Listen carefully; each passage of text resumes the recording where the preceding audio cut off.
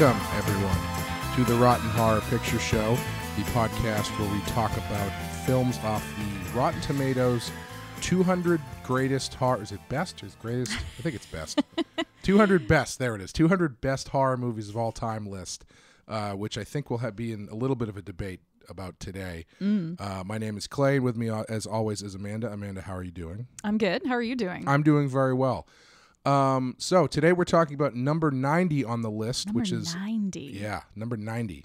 I think the running thing at the end of every episode, you know, we talk about like, oh, does it deserve its place? I think a running thing is going to be, does this deserve to be higher than The Shining? Because The Shining is number 101. God damn it. And this is number 90. And that's not to say this is a bad movie. Okay. But, number 90, Let Me In from 2010. It's got an 88% with a 94.856 adjusted score, which puts it at number 90 on this weird list. Had you seen this before? I have not. But you're familiar with the book. Yes. Had you seen the Swedish version? No, I kind of just missed the film versions of this altogether, which is actually really weird when I think about it because I really enjoyed the book. Yeah. So. Well, I think we're going to have a lot to talk about as far as the book and the movie and the two versions of the movie. I had seen this once before a while ago, but I didn't remember a lot about it. I just remembered it being very similar to the Swedish one.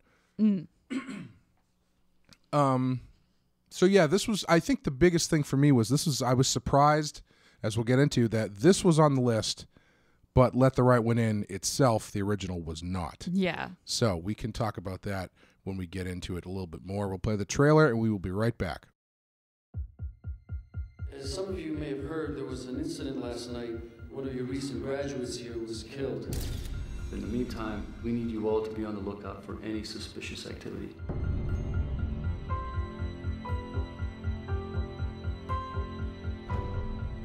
You guys just moved in, huh?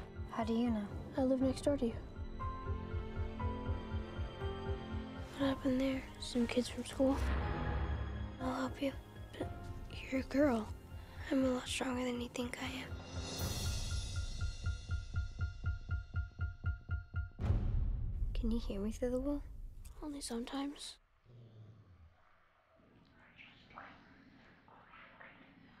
We found another body a few days ago. Victim completely drained of blood. Please don't see that boy again. Where's your dad?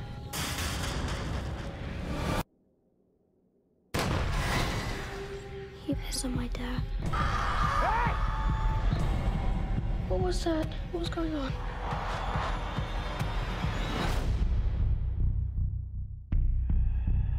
Hello? What are you? Really? I need blood to live. Hey there. You okay?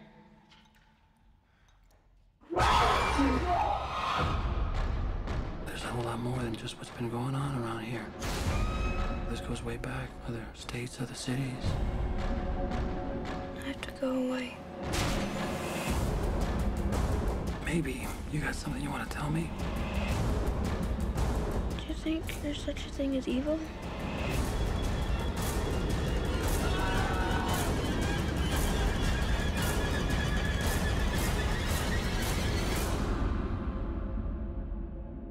So, Let Me In, directed by Matt Reeves, written by Matt Reeves, based on the novel and screenplay Let the Right One In by John, I'm not going to take a shot at that middle name, so I'm just going to say John Lundquist, starring Kodi Smit-McPhee, Chloë Grace Moretz, Richard Jenkins. The names are really out to get you in this one. Yeah, it's too many. Two names, people. Come on. Chloë Grace Moretz, Richard Jenkins, Cara Buono, and Elias Koteas. It's Casey Jones from the Ninja Turtles movie. What happens in this movie, Amanda?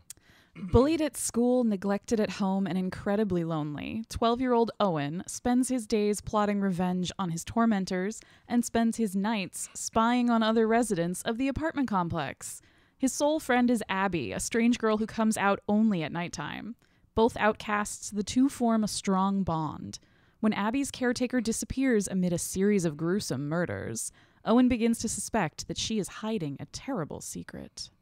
And you might like this movie if you like prepubescent vampires, extreme Two-Face cosplay, Casey Jones from the Ninja Turtles movie looking confused, dads who go out to the store to pick up some blood and just never come back, and of course, questionable parenting. This is a big one. I feel like American Psycho, we were stretching a little bit to keep it up. Yeah, but this is, you combed American Psycho to find us our one thread to include the questionable parenting bingo spot, and this one just was all questionable parenting all the time. This should be questionable parenting the movie, the film. Yeah. More like let in a social service worker.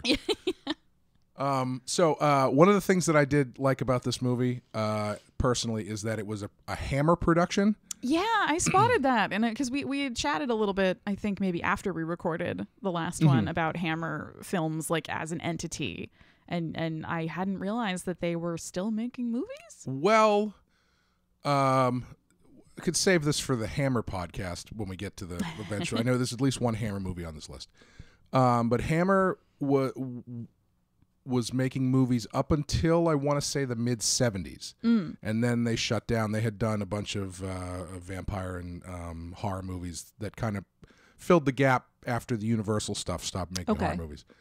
But yeah, they shut down in the like mid to late 70s, and then they didn't really exist until around 2005-ish, like mid 2000s, where they. I don't know if someone bought the name, but all of a sudden Hammer was back and they were going to start making movies again. And I don't know if it ever really took, because the only movies I ever saw with the Hammer logo on it were this one and a movie called, I would think it's called The Tenant. I'd have to look it up anyway, but it was another movie that no one had seen. Okay. Which I don't know if they're still doing it. I was kind of disappointed that they stopped, or at least I was hoping that they would come back a little bit stronger. But yeah, you know, it is what it is. Sorry.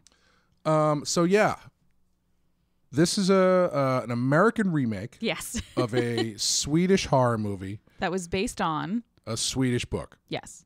And there seems to be a lot. I was looking it up briefly before we started.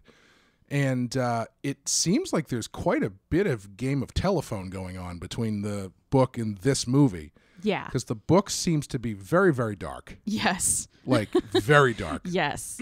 The Swedish movie, the original, is also very dark, but it's not as dark as the book. And then the American movie it's still dark. It's not as dark as the first movie or the book, but it's got a bit of a different spin on it. That's a little bit more American, actually. Yes. Yeah. I definitely think I read somewhere that this movie was sort of made to be a more accessible to a wider audience version of the Swedish movie. And having not seen the Swedish version of the movie, but having read the book, I can see where they sort of have tweaked certain things. They definitely, I think, condensed the characters down. Yeah. Americanized the names and everything. And yeah, they without getting into too many specifics, I think there are some details and some relationships and some thematic issues that they very much rewrote to be a little less shall we say illegal. Icky. Or illegal. Yeah. Yeah. Well, is it illegal if it's a 200-year-old vampire? I don't know. But that's not to say I don't want to turn this into comparing this movie to a movie you haven't seen and a book I haven't read. Right. So between the two of us, we've got them all covered. Yeah. But yeah, I think it's enough to kind of touch on that stuff. But so what did you think of this? I enjoyed it. I really liked it. Yeah. Yeah. I was a little bit skeptical going in. A remake of a movie that's an adaptation of a book just seems like maybe a couple degrees too far. But taking it for what it was, I really enjoyed it visually. I thought it was like very beautifully done in its way. Great. Yeah, it really has a very strong atmosphere, a very clear vision of how they wanted it to look. And I found myself surprisingly compelled by Abby. Yeah. Yeah, Chloë Grace Moretz. Like I was kind of ready to not buy the like little girl thing, kind of knowing going into it her deal. But I thought she was great. Yeah. Yeah, I also liked this a lot. I hadn't seen the original. I don't know, in at least 10 years, probably. I mean, the original came out in 2008. Yeah. I think I saw it probably shortly after that. I didn't see it in the theater, but I definitely saw it when it came out on video. And I thought that was great. And when I saw they were making a remake that looked very, very similar, I kind of wrote it off a little bit. Yeah. But yeah, having the space now to kind of look at it fresh from the other one, I think it's really good. Yeah. It's the thing for me that stood out was I think this is I did want to talk about this a little bit as far as the setting being the 80s. Yeah. And I believe it's the 80s in the book. Yes. But the 80s in America is very different than the 80s in Sweden. Yeah. Obviously, me being a Swedish history scholar, I can tell you that course. as a fact. But and former Swedish citizen Chloë McCormick. Yes. But I was trying to think about it, and this seems to be one of the first horror movies of the 21st century to start doing that. We're going to set it in the 80s for a very specific set of imagery and kind of like I think it skews a little too nostalgia now, where it's like, this isn't Stranger Things where it's okay, we're just going to revel in the 80s stuff. Yeah. This is set in the 80s. It chooses 80s America, it seems like, for a very specific purpose, which is just what it was like growing up as the child of a divorced family of that time, where you have these latchkey kids who are left on their own for a lot. And from what I understand, between the original and the book, the biggest difference in this seems to be that Abby and Owen are a lot more of a mirrored pair that kind of come together.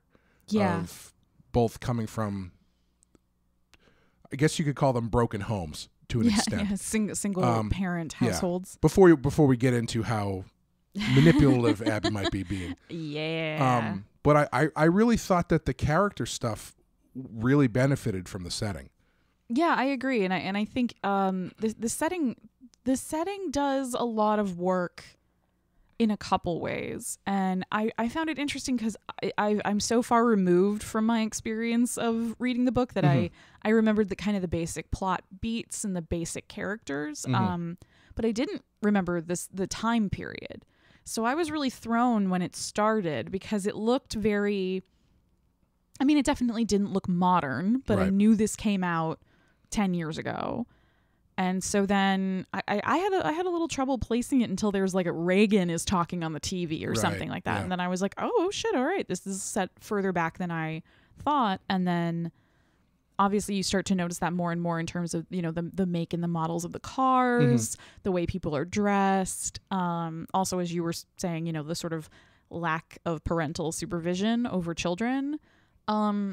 It also the plot benefits from it because there's no cell phones.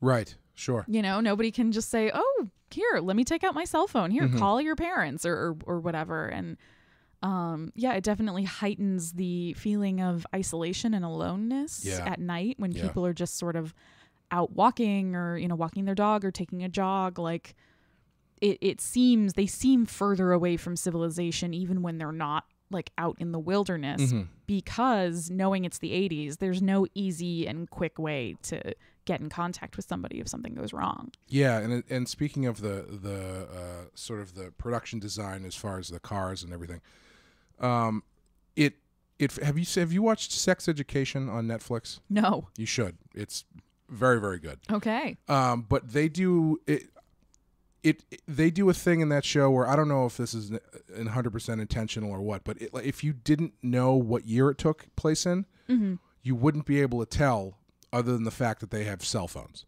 So the cars feel a lot older. The environment doesn't feel modern. Yeah. The clothes feel kind of retro-y. but they all have modern phones. So it's kind of like It Follows does a similar thing. Okay. Yeah, where you can't really place it in a time period except for the fact that like one person has a digital thing, but even that thing's kind of weird. Right. Everybody's got black and white TVs for some reason. Yeah, it's like a slightly alternate universe to the one that we live in. Yeah. Almost. Yeah. And this does a really great job of using that time period, but not bringing a ton of attention to it. Yeah. Because it's not like,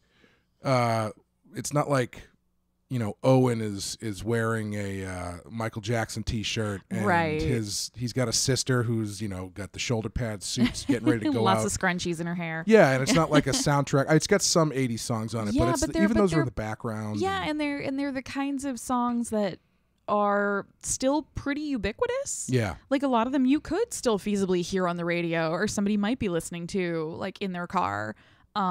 They're still fairly popular songs, so it didn't feel jarring to me. Yeah. But one thing that I did, not to change the subject too much, but the setting sort of threw me.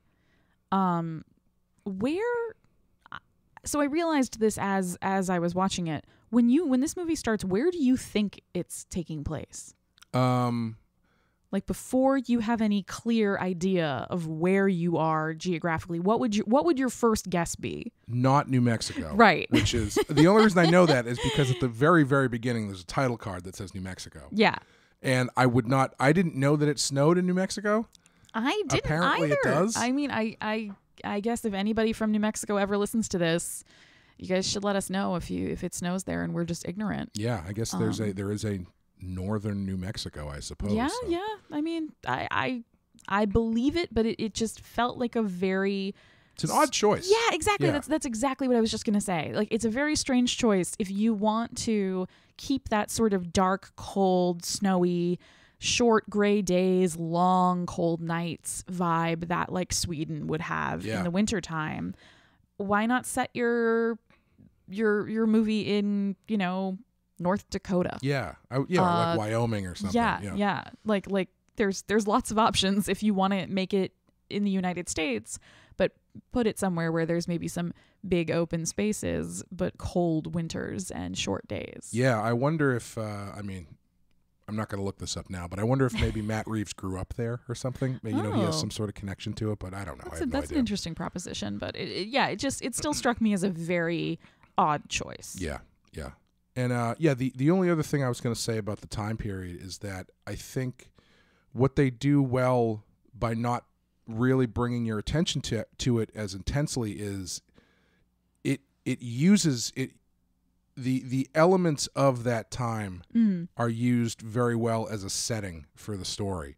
Yeah. Because you've got Reagan on the TV talking about it's some famous speech that I can't remember, but it's something about evil that immediately sets the tone straight away. I could say a lot of political leaning things right now, but I will not. And then like I think in the same first scene when Casey Jones goes up to talk to. That's just how I'm going to refer to him. I didn't know that was him. Yeah, I didn't know it. He's one of those actors where like I saw him in something so very young, and that's the only thing I know him as from now on. Because he's not in a ton of stuff. Yeah. So when I do see him and stuff, I'm like, oh, hey, Casey Jones. Cricket. Yeah. Well, you got to know what a crumpet is if you want to understand cricket. Oh God. But when he goes up to talk to the father, quote unquote, who had who's in the hospital and burned himself and all this kind of stuff. Thomas, I believe, is the father's name. He asks him if he's part of some sort of satanic cult. Yeah. That's doing like a cult murder. So you've got the 80s satanic panic thing kind of working in there. Yeah, that's a really good point. And it's just that whole, and like I said, the thing about the generation of kids who are kind of left on their own. Yes. It was the heyday of the school bully. Oh, at least in popular culture anyway. Yeah. So all that stuff, I think, works really well to its advantage without it being, here's the soundtrack from Let Me In featuring Kajagoogoo and the Thompson Twins and Duran Duran. Yeah. Yeah. And look at these cool sunglasses everyone's wearing, God. Yeah, it's like everybody's dressed kind of in like browns and tans and grays and sort of generic clothing that you wouldn't really remark upon. how do you feel? What do you think about Abby, the character of her? You said you liked her. You liked her quite a bit. I did. Yeah. Yeah, I did, and that's not to say that I think she's like a wonderful person or something. Mm-hmm. But I enjoyed. It's a complex character. I feel like it's a difficult character because it would be very, very easy to sort of flatten her out into either a complete monster, a complete victim, or something in between. Like not, but still not keep all the layers and the levels of like how old she actually is. Right. The fact that she is constantly being probably underestimated and treated condescendingly by the adults around her when she's older than all of them and has experienced more than all of them and is more dangerous than all of them. And then there is that animalistic, the vampires in this movie, or the vampire, there's really only her. It's very much like a very animalistic sort of barely human persona that she kind of becomes. Like there's still obviously an intent and intellect and a brain behind it, but it's clear that like there are certain instincts that take over when she's in that mode. Yeah. And to show you the inner workings of the mind of a desperate teenage boy, after he watches her viciously eat someone and turn to a monster, the next scene he's got like his nice clothes on and he's like, I think I still got a shot. Yeah. Like I think she'll still be my girlfriend. Yeah. But yeah, I don't want to jump the gun too much talking about her her personality and the potential that she is actually kind of masterminding a lot of different things going on in this. But I think there is that layer there too, where she is she needs Thomas, her quote unquote caretaker or father or whatever you want to label him as. She needs him in order to operate in the world. So she's dependent on him, but she clearly also controls him. It's kind of weird that she needs him to go out and kill for her, isn't it? Because you wouldn't you think it would be less conspicuous if she just did it herself? I think there's two things. I think when she is in her full vampire mode, she's not, as much as she still has an intellect and a mind, I don't think she's thinking as logically or as clearly. So she probably would do what she did to the woman walking the dog, which is drop out of a tree. Good point. Fucking attack her and then just get out of there. And if all of a sudden, it's very different when a few people go missing from a town. You can write off the first couple and then maybe the police will start putting together a pattern if there starts being like 3 or 4 or 5. Yeah. I think there's that, and then I think there's the risk of creating more vampires. Sure. Okay. And I think it cuts way, way down on that risk. That is a good way to nip that in the bud if you don't want that to be a side effect. Yeah. Yeah. And it also makes him culpable. It keeps him bound to her. Right. Because she does need him to kind of get around during the day and to get them a place to live and probably make them money. And if he were to walk out, she could go into little girl mode and be like, my dad killed all those people. Exactly. Yeah. Which is another thing where I think that, I think that's a very intentional choice probably on her part. Getting him to kill for her it's sort of like a safety measure. Yeah. Oh, she's incredibly manipulative. But we'll get into that in a bit. But yeah, she's got Richard Jenkins who plays her. I believe in either the Amazon. You know how when you pause it, it tells you the actors and stuff? Yeah. He was listed as dad, I think, or the dad.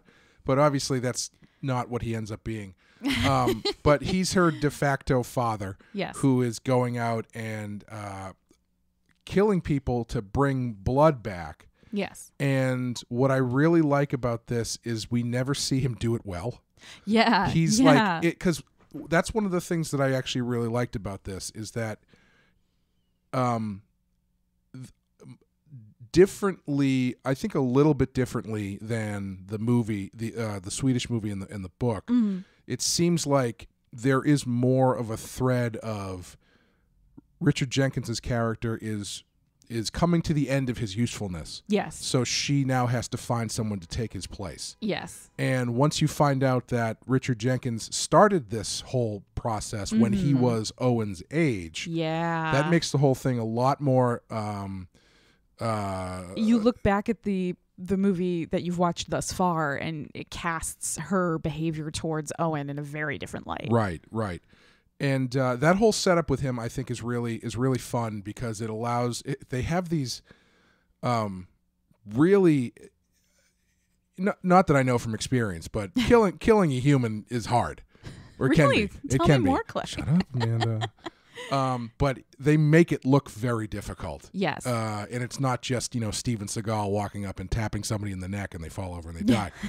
It's he's got to chloroform them, and then he's got to drag him into the woods, and then he's got to like throw him up in a tree, hang him from a tree like a deer. Yeah. And bleed him out, right. And then he drops the thing, and right, because he's in the woods, in the snow, in the dark. Yeah. He doesn't have like work lights set up so that he can see what he's doing. Yeah. It's pretty remote where he's at when he kills that guy. And he doesn't. I don't think this movie gets enough credit for actually semi-accidentally creating a pretty good-looking masked killer. Yeah, I have notes about that too with the trash bag mask. Good look. That is actually really disturbing. That was apparently Richard Jenkins' idea. That's a really great. Yeah. It's because it's so simple, but it is very like almost a Zodiac killer-ish with that kind of squared off edges of the mask over the head. The only thing I would say is if you're trying to sneak up on someone, being covered in plastic is probably not the best way to go. Yeah, you're probably a little rustly. Walking through the snow in the woods covered in plastic,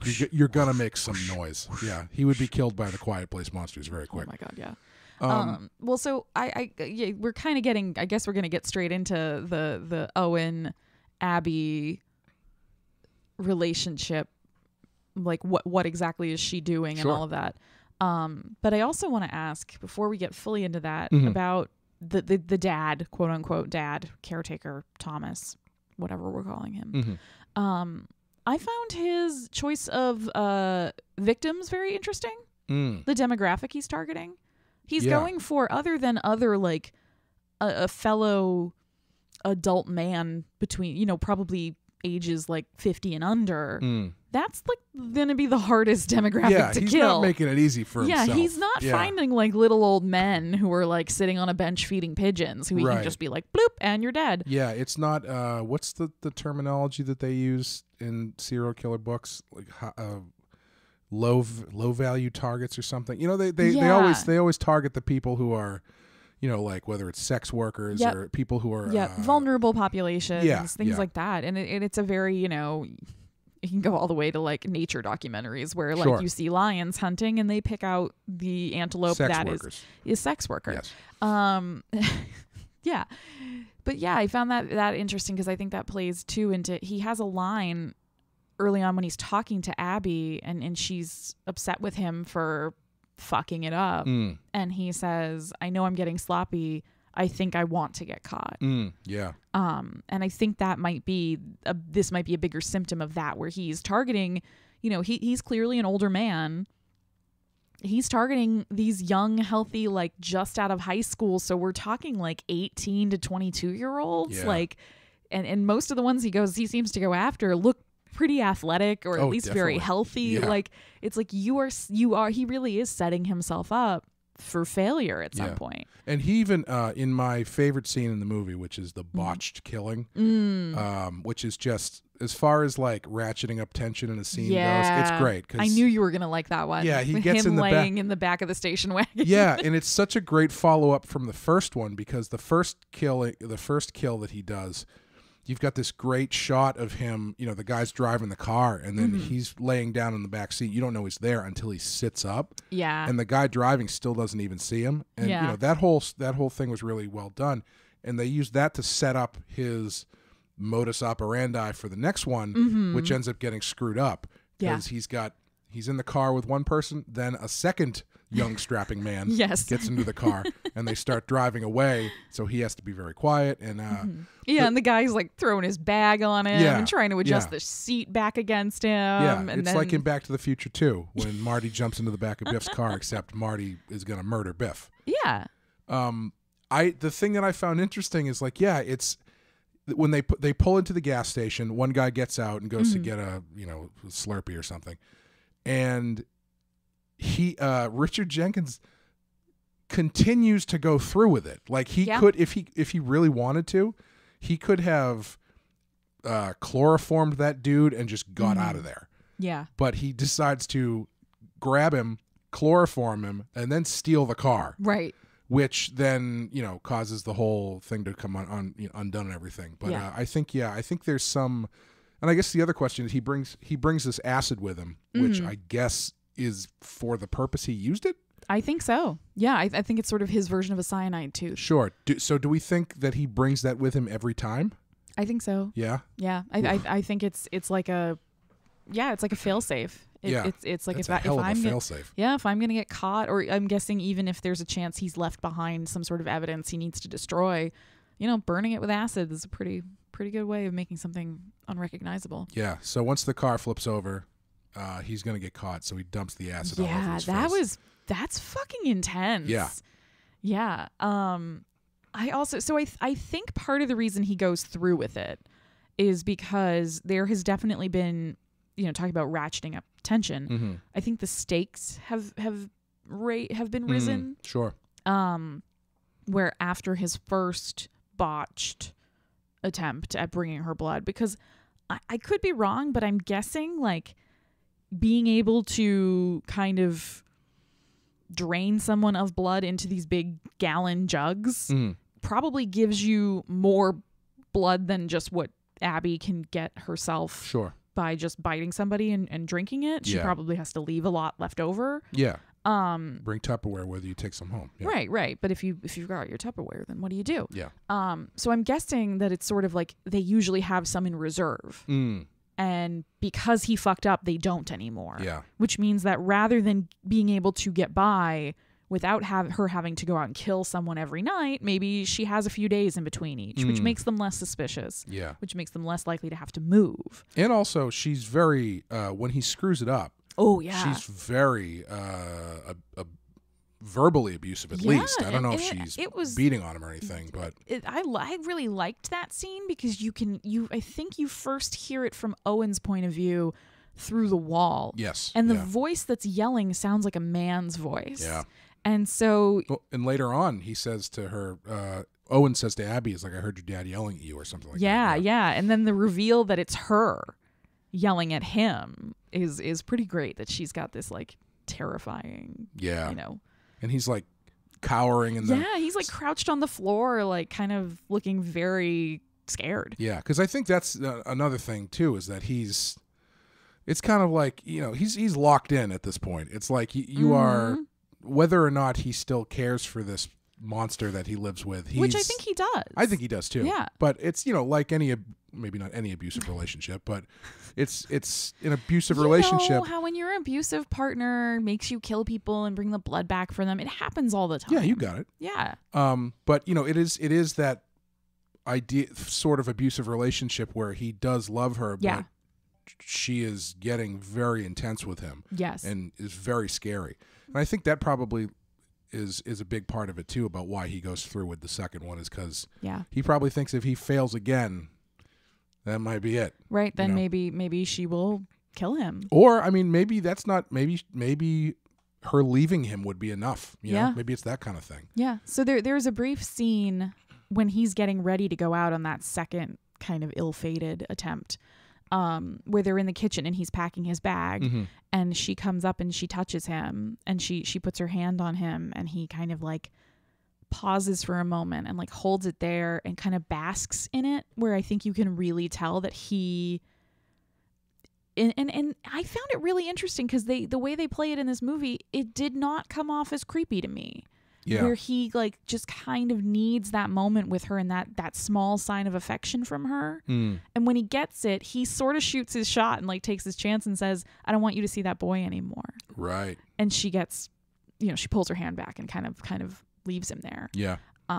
Which I think is a good tie-in to the moment when Owen finds the photo booth photos of her and a young boy who I think the implication is that it is Thomas. Yeah. That's they met when they were young. I don't think that he was young. I don't think that they do this, but I'm surprised they don't have that mark on the kid's face. That would be because Richard Jenkins has that like birthmark or something that they have on his face under his eye. Maybe it might be. Maybe it's not a birthmark. Maybe it's an. I'm misreading it. Maybe it was a scar or something. But it was one of those things where it's like that feels like an identifier. It would have been an easy way to connect the two. Throw that on the kid, and then it's like, oh, obviously. But yeah, that line where he says, "I don't want you to see that boy anymore." At that point in the movie, I think it actually plays really well both ways because it plays both as a sort of protective father. Exactly. And then also later on, it plays, once you realize what's going on, it plays more of like someone who's a little bit jealous. Yeah. And definitely. Probably knows that his services are no longer needed to an extent. Yeah. And so, there is that really interesting question in this where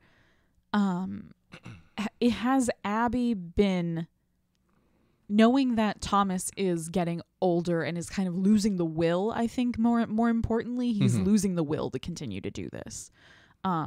And I'm sure, she's survived at this point for 200 years. I'm sure she can tell. Oh yeah, I'm sure. Yeah. So with knowing that she knows that, I think it's plausible that on meeting Owen, this very sort of isolated, lonely, disaffected boy, she kind of gets the idea, I think pretty early on, like, all right, let me feel this one out. Let me see what kind of person he is. And I think that's where she keeps encouraging him to hit the bullies back. Sure. Hit them back harder than you even dare. Yeah. It is sort of like, all right, and then, we'll see if he does. And if he doesn't do it, then maybe he's not the right one. He's definitely a serial killer in the making. Yeah. Yeah, so maybe it'll be useful to go back a little bit. Yeah. So there's this movie begins with the great scene of the police officers and the ambulance rushing an injured man into the hospital, and then we have that whole sequence, and then pretty soon after that we're introduced to Owen, a weird little creep with a clear plastic mask on his face, which another great 80s thing that works great for this, because those things are the creepiest shit I've ever seen. They're very and creepy. I feel like they only existed in the 80s and then they disappeared because I've never seen them they're again. nowhere to be found. A creepy little weirdo in a creepy mask with a knife in his bedroom who keeps saying, "Are you scared, little girl?" and stabbing at things and then spying on his neighbors through his telescope. Man, I guess the second half of that, though, is like, that's not really that weird. Like, you're a kid, you're lonely, you're in an apartment complex. You're probably going to peek in some windows. Sure, because nobody thought Jimmy Stewart was going to get out of that wheelchair and kill a bunch of people, right? Yeah. I just think it's weird to give your kid a telescope. Yeah. When you live that close to other people. But yeah, I found it hard to summon a lot of sympathy for Owen for quite a while in this movie. I even after you start seeing the stuff with the bullies and everything, I started to feel for him somewhat at that point. I think the moment where I really started feeling like deeply sad for this kid was after he realizes that Abby is not a normal human, and he tries to wake up his mom, and she doesn't wake up, and then he tries to call his dad, and his dad is like, "Oh, what are you talking about? Is this that crap your mother put in your head? You tell her to call me when she's back, and like, I don't want to hear anything about this anymore, okay?" And it was just like, wow, yeah, you are. Yeah, he's really, really alone in the world. He's kind of the definition of what falling through the cracks at that time looked like. At least generally how you see it in movies and stuff. Yeah. I'm sure there's, many different variations of that in real life. But yeah, he's his parents are divorcing. His mother is drinking herself to sleep every night. Yeah. We don't even see her face very much. We see her face from like a for distance. A second. Yeah. Yeah. But she's not like a presence. She's there as much as like the teacher in the Peanuts is there, Yeah, she is less present than the adults in like A Nightmare on Elm Street. Yes, absolutely. Yeah. Which is all I kept thinking, is that like this kind of reminds me of that, where it's these kids or just one kid, really, because it's just Owen, who is sort of having to navigate this really terrifying situation by himself, and all of the adults in his life are no help. Right. And he's being bullied relentlessly at school to the point where he's looking for some sort of, if not I guess retribution, but that's not really, he doesn't even really think about retribution until she puts the thought in his head. Yeah. It's coming out in different ways where he's, acting like a fucking weirdo Travis Bickle guy wannabe in his bedroom. And then he goes and he buys a knife. Yeah. He just has the knife, and there's like him just like jamming it into a tree just really fucking hard. up that tree. So like there's and Abby just appears and goes, "What are you doing?" Yeah, they don't go so far as to like have him kill an animal or something, but that's like the next step. Yeah, I was gonna say, and I think that's maybe what made it hard for me to feel a level of sympathy for him initially, is that like, yes, you were going through these horrible things, but he also kind of refuses to tell his mom and the adults in his life what is happening with the bullies. Do you think it really would have made a difference though?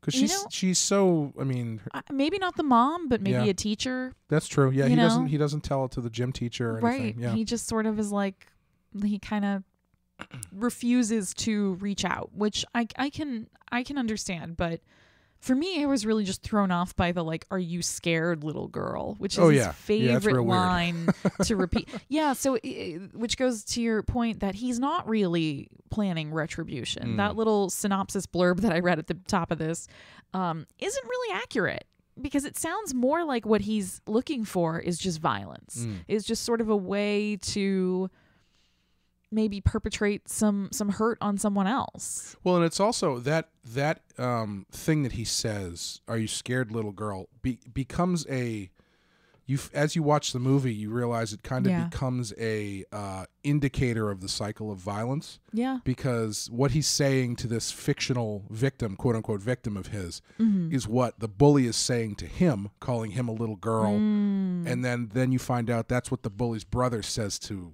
the bully. Right. That's true. You see this like stacked bullying thing going on. Yeah. And he's just not dealing with it well. He needs a younger boy to push around is what he needs. No. Right, yeah. Oh my God. Yeah, well, and I think that the difference between him and Abby is that Abby hurts people because she has to. Like, sure. That's how she survives. She doesn't really have a choice. She can try to stop, and it doesn't seem like she has much control over it after a point. Like when Owen cuts his hand and she smells the blood, she can't help it. Right. She likes him. She doesn't want to hurt him, it seems like, but she still can't control herself after a point. Whereas Owen seems like he's just waiting. He's just waiting for somebody to come along that's more vulnerable than he is. Yeah, he's a really interesting character, because like I don't think he's not actively looking for, it's he's kind of not active at all. Like, he's not actively looking for anything. He's not really actively doing anything until he needs to help Abby. Right. And then he manages to distract the detective long enough for him to get which is a great scene, too, where you visually have him make the choice. Yeah. Where the Casey Jones is getting his blood drank to death, and he reaches his hand out. And Owen reaches his hand out, but Owen's hand goes to the door of the bathroom and shuts the door. It. Yeah. I like that a lot. Same. But yeah, Owen is. Do you think, if we want to get into the relationship between the two of them and what her intentions are, one of the things that I think is really interesting about this that works really well is I think it is very ambiguous whether Abby is actively looking for Owen to take the place of Richard Jenkins, or if that is just the outcome that will happen in this relationship they have now started. Right. You know what I mean? Yeah. Like as you were saying, I think she could have played it a lot more villainous, which would have been way less interesting. Exactly. And her intentions could have been a lot more clear. Yeah. One way or the other. Yeah. But they play it pretty down the middle. And when you get to the end where Richard Jenkins is gone, she needs someone to take care of her, and now Owen has assumed that position. Yeah. You really don't know whether or not this has been her plan the whole time. Right. I don't know that it was. I don't know that it was either. She's clearly very manipulative. Yeah, I think she's maybe one of those people who is manipulative almost on instinct. Like, I don't know if you've ever encountered a person like this in real life, but they're both compelling and charming and absolutely terrifying when you realize it. Sure. That they are somebody who they kind of just instinctually know the right thing to say to get you interested in whatever they're doing, or to get your sympathy, or to get your attention. Like, whatever it is they're looking for subconsciously, there's just like, they just kind of have an innate ability to sort of charm. Like those people on Twitter or Facebook where all they post is like where they say, today was just, I don't even know. And then people, that's all they say. Oh my God. Yeah. So then people go, oh my, I'm here for you. Whatever you need. And it's like, what? They're literally just, they're throwing a fishing line out, hoping for exactly what you do. You know what they are? Emotional vampires. They are emotional vampires. Similar to energy vampires. Yes. But slightly different. Yes. But yeah, they're that's a very like, that's a good example, but that's a very like crude version of what I'm talking about. Sure. Like, well, that's what I'm here for. Yeah. The crudeness. Yeah. But yeah, there are just people in the world who are really, really good at saying the thing you want to hear, and they don't even really realize they're doing it. Right. And I think she's maybe one of those where there is some level of, you know, maybe deep down she kind of realizes that she's just kind of keeping an eye out just in case another good alternative to her current caretaker presents itself. But I do think that she has genuine feeling towards Owen. I think she feels a connection. I think she wants a friend. I think she's lonely. I think she relates more to him than she can to Thomas anymore. Right. Yep. And maybe, you know, she kind of misses having that peer relationship that she used to have. And I think maybe she's looking for something like that. Yeah, and I wonder if that is a result of the fact that they kind of go a little bit different than they usually do in these movies where you've got a young vampire who it's always like they look like they're 12 but they're 300 years old, right. and they have all of this, like they act like an older person. Yeah, they start like quoting Socrates to you and in Latin and all of that stuff. I was gonna ask you how you thought this compared, the way that they play her here compared to Homer from Near Dark. That's a good question. Yeah, that's a really interesting comparison actually, because even sort of in vibe, like in the atmosphere of this movie, I got some Near Dark vibes. Yeah, definitely. Yeah, this sort of like wasteland-ish area and vampires kind of moving between and among us, like undetected. So between her and Homer, I mean, definitely Homer is played more in that mode we were just talking about, where it's he's in a 13-year-old boy's body, but he's got the mind of a, you know, brilliant adult man. Right. Which I think always introduced these weird contradictions. Whereas I wonder if Abby's character isn't a little more believable. Yeah. Because just because you're alive for a long time doesn't mean you automatically become like a mature adult when you've never had any of those sorts of experiences that would make you a mature adult. Right. Like there's nothing mature about the way that she approaches the relationship with Owen. Like it's not. No, she's like ignorant of. She's like, well, what does it mean to go study? If I'm your girlfriend, do we do anything different? Yeah. Like she's very much kind of been. She's like trapped in amber in a way. Like she's never really progressed beyond this very, because like you know. She doesn't have that thing where he's like, do you want to be my girlfriend? And she gives this speech about how like. You know, you don't want anything to do with it. I've been around long enough. Like that's when they could bring that out where she says a 12-year-old version of that, which is, we can't be friends. Yeah. And then even do I have to do anything? Right. Yeah. Like, yeah. No. No. So we just do just the like same. this. It's like, yeah. All right. Sounds good. Cool. Yeah. Yeah. Yeah. I like that she's played in this way where she clearly has experienced more and seen more, but it's not on a human level. Like it's not a normal, like she hasn't had the sort of experiences that would make you more mature and more adult. She's had experiences that are going to like traumatize the fuck out of you. Right. There's actually a deleted scene that you can watch on YouTube of I think it's from the scene where it's one of the first times that Owen sees her be a vampire. Yeah. She's got blood all over her face. Yeah. And she like touches him on the side of the face. Yeah. And he gets this mental image of her being turned into a vampire. Oh. And it's actually really disturbing. Like it's not graphic. Yeah. But I'll show it to you when we're done if you want to see it. Yeah, I do. But it's really tense and weird, and it's like it's very impressionistic about what's going on, but it's really intense. Yeah, that's interesting because so I think we've done a good job thus far of kind of skirting away from talking about the book, but I'm going to talk about it now. Please do.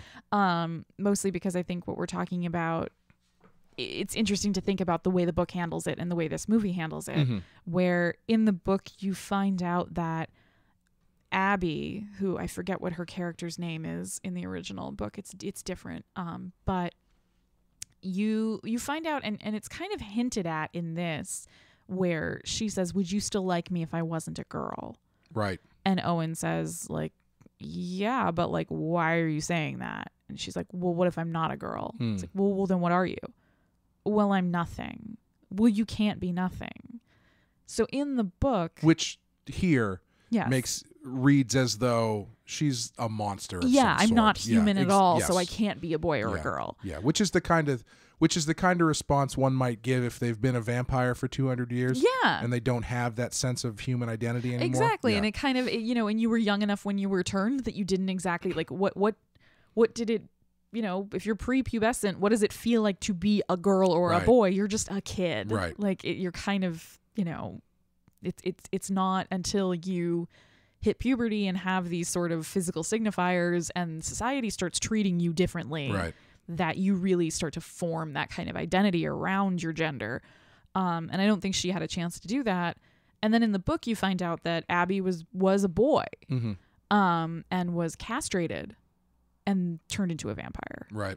So there is this weird, like, I think it's interesting to watch this movie knowing that whether or not you would still consider Abby a girl, she doesn't consider herself a girl. Right. I think it's interesting watching this based on that and like that masculine voice that she has when she is a vampire. Like, I think it's actually like really fascinating that she sort of lives this existence that has separated her from humanity in so many ways, including her own ability to like define what gender she would even want to be. Like she doesn't know, she can't know. Right. It's just completely, it's a part of the human experience that is lost to her, where she doesn't get to make a choice, whether that choice is male, female, or, you know, non-binary or whatever. Yeah. She just doesn't get to have it. Yeah, that stuff in the book. I mean, they do touch on that in the movie, the Swedish movie as well. Really? They don't go super into it, but you do get from what I remember, a fairly graphic shot of her or his mutilated genital area, which is fun. But yeah, it's not necessary. Yeah, but I was wondering, like, you know, the big changes that you have, at least from what I understand, is that where it's clear that Abby, or I think in the original one, his name is Eli. Yeah. Ellie or Eli. I don't know how it would be pronounced if you were Swedish. Yeah. You find out that character looks like a girl, but was actually a boy, and then also the caretaker is like was what straight up a pedophile. Yes. So in the book, he was a teacher that was fired when it was discovered that he had child pornography in his possession. And his motivation for being with, I'm just going to keep calling her Abby, sure, is that he is, quote unquote, in love with her, meaning sexually attracted to her. Sure. And they met when he was an adult. Sure. So this isn't some like oh, we both met as children, and then she's a vampire, so she stays the same, but I am a human, so I grow old and I look different, but I fell in love with her when I was 12. Right. And that's where my feelings come from, which is kind of what this American version paints Thomas into. Whereas that character in the book was, straight up a pedophile and was very much like, yeah, I'll go kill people for you. Will you let me touch you? Ugh. Yeah, it's not. Books are so gross. Yeah, why do we read them? I always find it so Guys, fascinating. why have I read so many books? No, it's so strange. It's always so fascinating to me when you see a movie that is fairly disturbing and dark in its own right. There's a bunch of people getting really, really straight up gruesomely murdered. There's a guy who's dumping acid on his own face. There's some shit going on. And a little girl ripping the throats out of people. Right. Like, and then you and American Psycho falls under this as well. Oh, yeah, where yeah, there's yeah. some pretty brutal that's stuff a really happening good in American point. Psycho. Then you go back to the book and it's like You're it's so what much the more brutal fuck? Like, how than did you you possibly make imagined. this worse? Yeah. Yeah. And I do wonder. That is an interesting parallel. I hadn't really connected American Psycho like that. Yeah, you're right. They're the same movie. Yeah. Yeah, I mean, essentially. I just find it interesting because to me, and maybe it's unfair for me to say this having not read the book, and so I don't have a full understanding of everything, but I find this so much more interesting as far as how those relationships go. But I guess it depends on what your intention is as to how you want the relationships to connect to it. Because it's like I find this idea that Abby is this child vampire who essentially is intentionally or possibly or unintentionally moving, having children her own quote-unquote age fall in love with her, who then become this sort of protector figure until she's got a good 40 to 50 years out of them, and then she's got to get a new one. Yeah, until and there's this bond that's this unbreaking bond, and then eventually that guy's got to go and she's got to find another one. Yeah. I find the ambiguity of those relationships and the way that those two relationships work together to be more narratively satisfying to me than, oh, this guy was a pedophile who, was killing people because he wanted to touch her, or I totally agree, and I actually that's definitely in my notes how I found the way that character was handled much more compelling in this, which I was surprised because I'm usually one of those people who's like, well, the book is always better, and in this case I really like that choice because I think, like you said, it's more interesting, and it adds a layer of complexity to all the characters involved in the relationship. It adds a layer of complexity to Owen's choice to stand by her because he's clearly a pretty perceptive kid. He seems pretty disturbed when he looks at those photos of her with another little boy. Right. So I wouldn't be surprised if he at least somewhat put together that she's done this before, whether or not he's realizing it was that guy that he thought was her father. He's clearly, it's evidence that she's befriended a young boy of her quote unquote age in the past.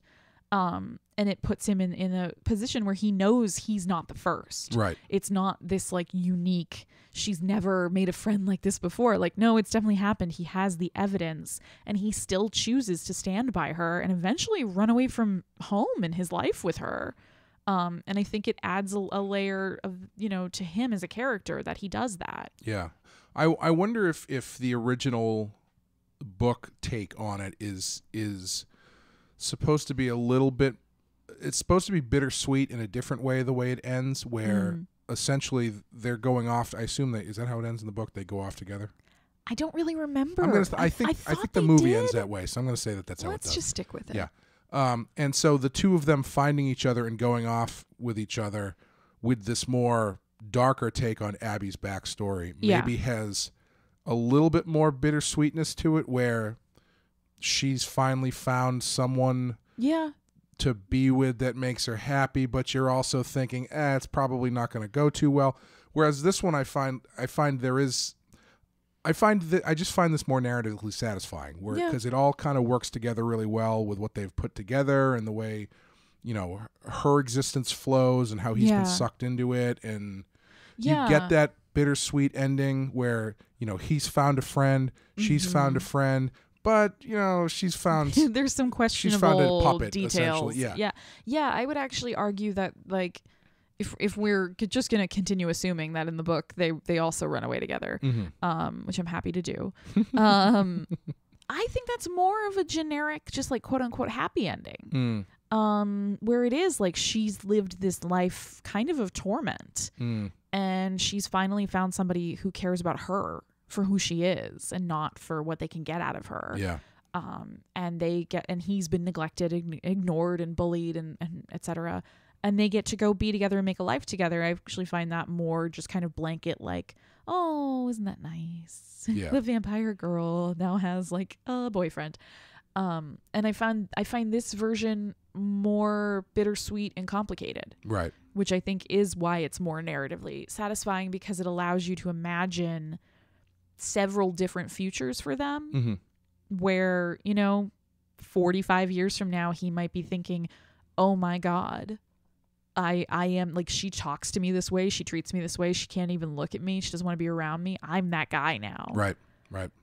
Which I think is a lot more. I'm sure Richard Jenkins was in the same position. I love how you keep calling him Richard Jenkins. It's just easier because whatever. It's an easy signifier. Anybody listening I'm to this, I character apologize on anyway, behalf of my point being, colleague. You've heard it here first. Amanda says books are dumb. Here, look, I'll write my thesis on why books are dumb.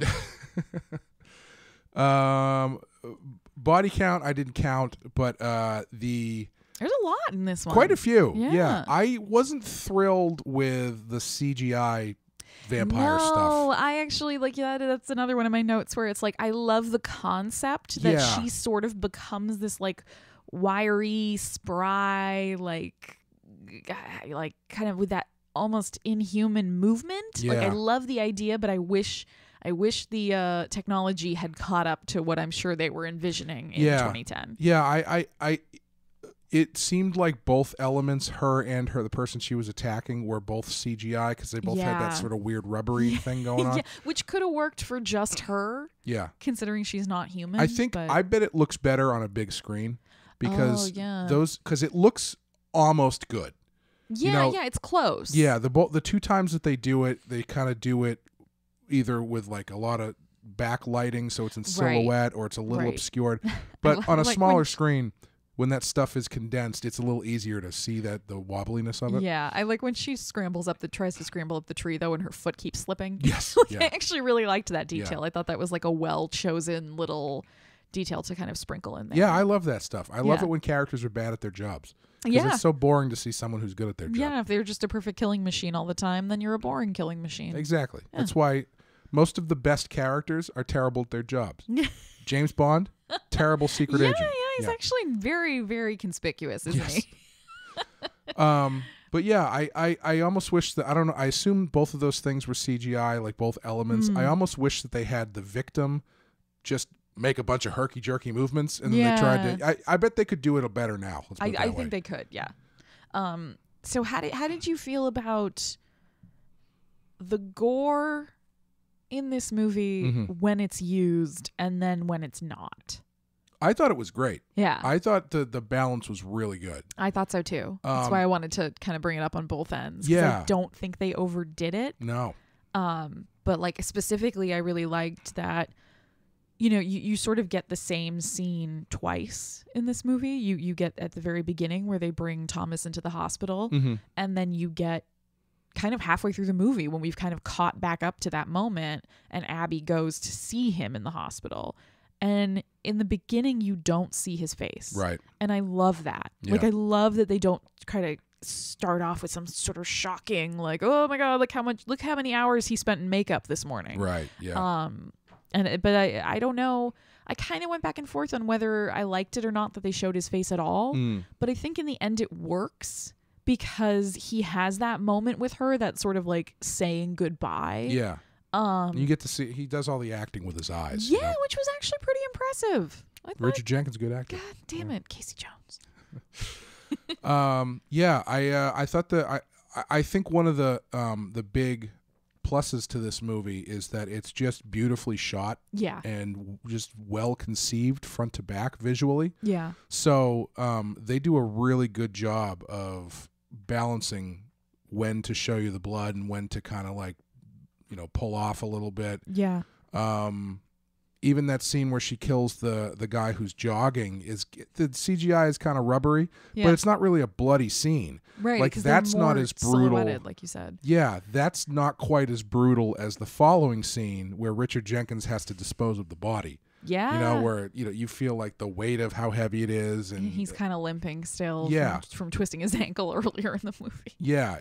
And so it's really it's really well done in that regard. I do have to say, from what I remember, the scene where the woman who turns into a vampire catches fire is better in the other movie, because that one it was good, but it was clearly all fake fire. The one in the original Swedish movie is like they just lit a bed on fire and it's just like towering inferno. It's awesome. Oh, it's those so great. Swedes. So how do you feel about the inclusion of that detail? It is kind of weird, like narratively. It makes more sense in the book because there's other stuff that happens in the book. Sure. Spoiler alert. I'm not going to read it. So. I figured.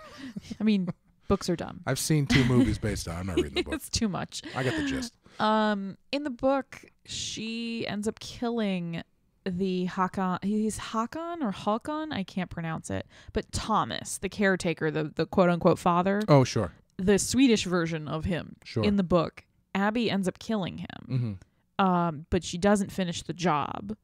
Oh, really? So he comes back as like this kind of mindless, insane thing that is a vampire, but is just purely driven by its obsession with her. Huh. So I don't know if I like that either. Yeah. I guess it's tough. It's tough to make that decision outside of reading the book. But. Yeah, I mean, even in the book, it's kind of a questionable moment because his whole motivation is, I'm going to rape you now. Yeah, the little stuff. Yeah. But so I think in the book it makes more sense because there are a couple moments where she doesn't finish the job with killing somebody, and it comes back to, no pun intended, bite her in the ass. Which is why when you were like, why is she making him kill people for her? I was like, maybe it's because they don't want vampires running around. That's a good point, yes. Because it happens in the book a couple times. She botches it. Right. And they come back. So I think that scene included in the book makes a lot more sense. And in the movie, it was sort of like, it was definitely like a cool moment where the reveal that she's gnawing on her own arm and then the nurse opens the curtains and she just immolates immediately. That nurse had a hell of a week. Yeah. Because first she has to deal with that guy jumping out the window. Was it the same nurse? I assume so. And then she gets burned to death. The only nurse in New Mexico. Yeah. She gets burned to death by an accidental vampire explosion. Yeah. It's rough week. That sucks. Rough couple days. That sucks. That's interesting. It's the image is too good to cut out, I guess. I think that was maybe their problem. And I'm unfortunately one of those people who's a big proponent of the phrase kill your darlings. Sure. So I honestly think it shouldn't have been in there. Yeah. I don't know. You just want to see it, though. Yeah, I would probably keep it. Music for this movie was done by Michael Giacchino, which I did not know the first time I saw it. He is a fantastic film composer. He did the music for the new Star Trek movies, which is one of the best themes that I've heard in a long time. He's very good. Yeah. He's actually also doing the music on the next Batman movie. Oh, cool. Which is being directed by Matt Reeves, director of Let Me In. Yeah. So, Matt Reeves is a really interesting history. Yeah, I don't really know anything about him. So he made one movie in like the early 90s. He's a little bit older than I thought he was. He made one movie in like the early to mid 90s that was terrible. And then he disappeared for a while. He had to do some soul searching. Yeah, he did like a few. I guess he's friends with J.J. Abrams. Oh, he did a few episodes of Felicity, and then what? Then he made Cloverfield. Oh, it's that guy. Yeah. I love Cloverfield. Yeah, he did Cloverfield. Then he did the 2 Planet of the Apes sequels that are both really good. Yeah. And he did this, and he's doing Batman now. My mind is kind of blown. Yeah, he's a low-key really good director. Yeah, I can't believe I've never, like that his name didn't jump out to me immediately, especially where, like, I really love Cloverfield. I think Cloverfield's a fantastic movie. I hope it's on the list because I'd love to talk about that. Oh, God, that would be really fun. But yeah, I, especially having not watched one of his movies in a while, I liked the Planet of the Apes movies, and I like Cloverfield. But after watching this, I am that much more excited about him doing Batman. Yeah, because he does do this sort of like the dark palette and this sort of violence without going overboard and the like moral ambiguity. He handled it really well. Yeah, that's awesome. And the music, they released a little camera test for Batman with some of Giacchino's score behind it, and it sounds pretty good. I'm looking forward to hearing the rest of it. Yeah, the soundtrack in this and the sound effects. Yeah. Yeah. Well, what's really interesting about the soundtrack to me is, again, they didn't go like retro with it. It's a very classic sounding orchestral soundtrack. They didn't go, oh, it's in 1983, break out the synthesizers. Yeah, where's my keytar? Which, honestly, I would have loved that too. But it wouldn't have fit. Like, I think the thing that makes this so great is that, like, the time period matters in so much as it gives you a couple touchstones of, like, you know, kids were just kind of allowed to just exist without parental supervision, and there were no cell phones. Yeah. But beyond that, the time frame doesn't really matter. No, not really. Yeah. I almost kind of wish that they didn't tell you when it took place at the beginning. Yeah, it almost seems like an unnecessary detail. Yeah, because I like you were saying, I think you can get it. Yeah. If you're paying attention, you're like, oh, Ronald Reagan. Oh, this must be the 80s. Ronald Reagan, they're playing Miss Pac-Man. Right. Yeah. So finally, the placement on the list. Yes. I would like to call shenanigans with this list a little bit. Because Let Me In is at number 90, which on the one hand is higher than The Shining, which probably don't think that should be the case. Yeah. However, Let the Right One In, the movie it's based on, let me just to refresh your memories here. Let Me In is number 90 with an 88% score, which is a 94%, about 95% adjusted. Let the Right One In is a 98 on Rotten Tomatoes with a 90% audience score, and it is not on the list at all. And the number of reviews and ratings is only like, it's not that much of a difference. So I'm not sure why this movie is not on the list. All right, Clay. I think it's time for us to call Rotten Tomatoes and be like, and be put on hold. What the fuck are you guys doing with this list? Yeah.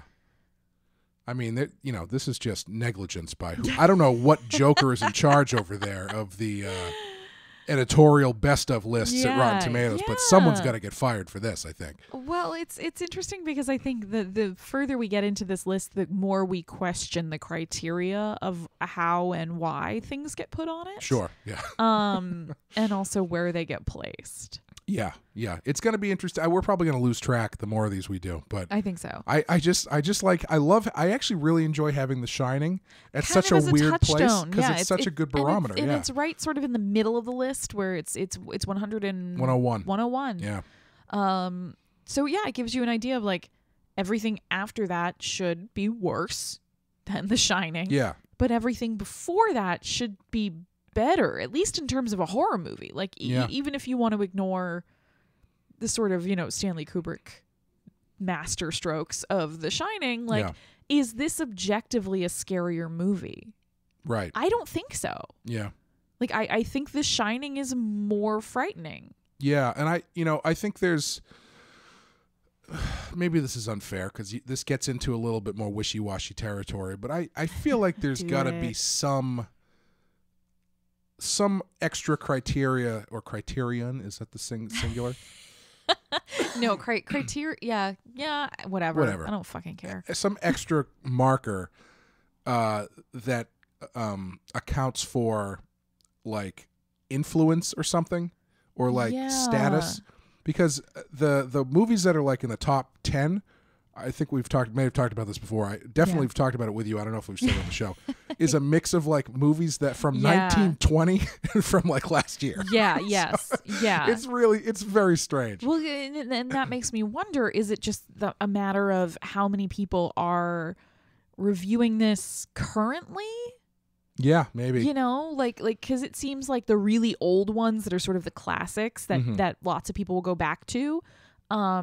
Have maintained their position, and then a lot of the new ones, which are great, they're great movies, but they're sort of squeezing out these ones from like the 70s and the 80s. Yeah. that this list has a bit of IMDb 250 best movies disease, where it's like The Godfather and then like The Dark Knight are the top two, and it's like, it's calm like down, maybe guys. not. Yeah.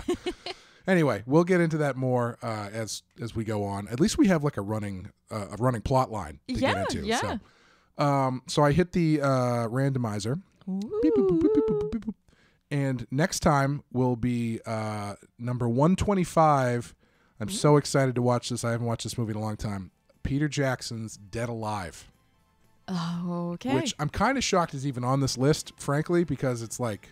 Yeah, I don't know this one. Oh, just prepare yourself. One of these days, we're going to watch a movie that I know better than you. It's going to happen. Yeah, maybe. It'll happen when I get to do my wild card pick. Yes, that's I'm when looking it will forward. happen. Well, that's what I'm here for. I'm here to see stuff I haven't seen. Yeah. For you to see stuff you haven't seen. That's the whole reason that I wanted to do this list is to do that. So, awesome. Thanks guys for listening. If thank you. Would like to give us a rating or review on iTunes, that would be much appreciated. And Amanda, thank you for joining me. Thank you for having me, Chloe. And we'll be back next time, kicking ass for the Lord with Dead Alive. Bye, guys.